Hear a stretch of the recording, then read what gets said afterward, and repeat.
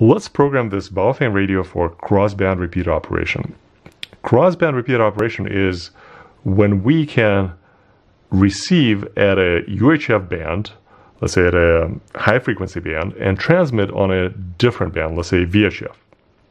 So before we get to that, a couple notes on this specific radio. So I have it set up so that my top line, and I'm actually in the memory mode right now, my top line shows the frequency and my bottom line shows the name of the channel.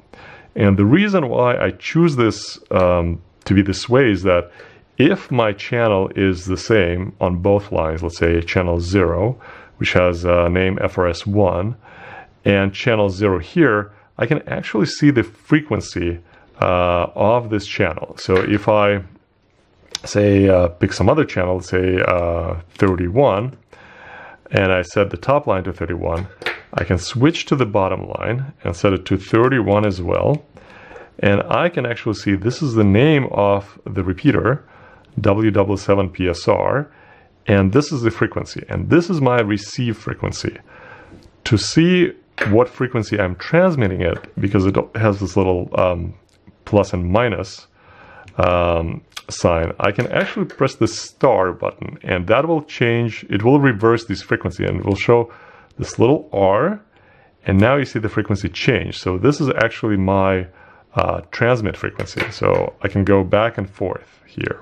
Okay, so now I actually see the receive and transmit frequency for this specific repeater, because both lines are showing exactly the same channel number. And one more thing to note, we will be setting the crossband repeater in VFO mode, but it's a good idea to be able to save those frequencies into some channel. So you do want to have some kind of channel available to save to.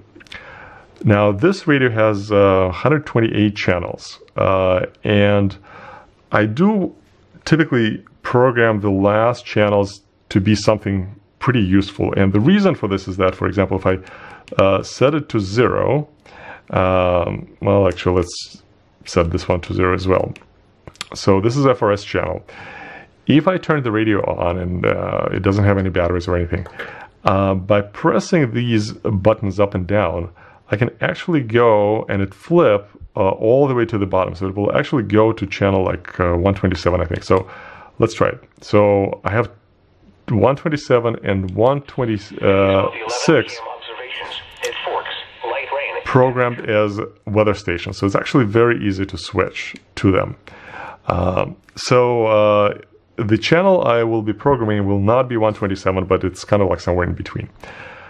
So let's say we want to program these two frequencies. So I want to receive at 440.15 megahertz and transmit at 147.16. So since we will be programming these two frequencies, I will have to enter some offset. So I need to just subtract these two numbers, and this is the difference. And the channel I will be programming is 117. So let's see what actually needs to happen. So first, we enter VFO mode. So when we get here, there are again two lines for two frequencies, and the top frequency is the one that we will be programming. So that's the one that we can actually enter and save as a channel. So we switch our selection with AB button to the top. So make sure that the top, that little arrow points to the top. Okay, so now we press the menu and we want to disable dual receive. So now this is actually yes. So this is menu item 7. You can press 7 directly here and press menu again. We want to make sure that TDR is off. So press either up or down button and menu back again. So we changed it to off. So that will prevent receiving on both monitoring two lines. So the next thing is we want to enter the frequency. So our frequency is here, 440.15. So we just enter 4 40, 15, and we need one more, so we'll type in 0. So this is our receive frequency. We programmed it. Now on to transmit. So we go back to the menu and we need to find offset. Let's go somewhere. Oops, the wrong way. We go somewhere. It will have like these big numbers. Oh, here it is, offset. Menu item 26. So now it shows 0. So we receive and transmit at the same frequency. So now we want to enter this 290.299. Okay, so it times out. Press menu again. 292.99 and 0 again. So now press menu again, so it saves it. So now we program the offset. Now we need to tell it whether it is a positive or a negative offset. So for that, we go, timed out again. We go and we find this one is shift. Okay, so now it says to off. So there is no offset until we actually set it. So now we need to make sure that since we receive at 440, our offset is negative. We need to subtract this number to get this one. So we go back, press menu, and we type in a minus. So the settings are off, minus, or plus. So we set it to minus. Exit. So we actually type offset. Now actually let's go back. Let's exit this menu.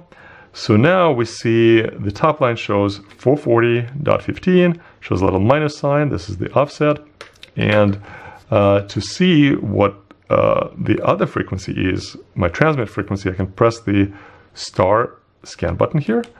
And here it is. It's 147.16, and I press star, and it is 140.15. So it is actually operational as is to receive and transmit crossband. Now we do want to save it as a channel. So let's go back to the menu and first I need to actually delete something that exists in this channel 117. So we find the delete. Oops, actually, let me make sure I got it right. 140, still good. Okay, I didn't break it. Go back to the menu and I need to find delete channel. So here I go to the menu and I type 117. The menu, so my channel is deleted. So then I go to previous menu, so 27. So it is flashing here, 27. And I type in the channel number at which I want to save this channel. It will be also 117. Press menu. And this frequency is saved as channel 117. So now I exit. I'm still in my VFO mode. And if I switch to memory, well, it actually defaults to 117. But let's see if I change it to 0. Okay. And now type in 117. That's my channel that I just created. It shows me 440.15. That's my receive frequency. And if I press star, it shows me my transmit frequency, which is 147.16. And that's how we programmed Baofeng radio for crossband repeater operation. And we saved our setting into the memory of a specific channel.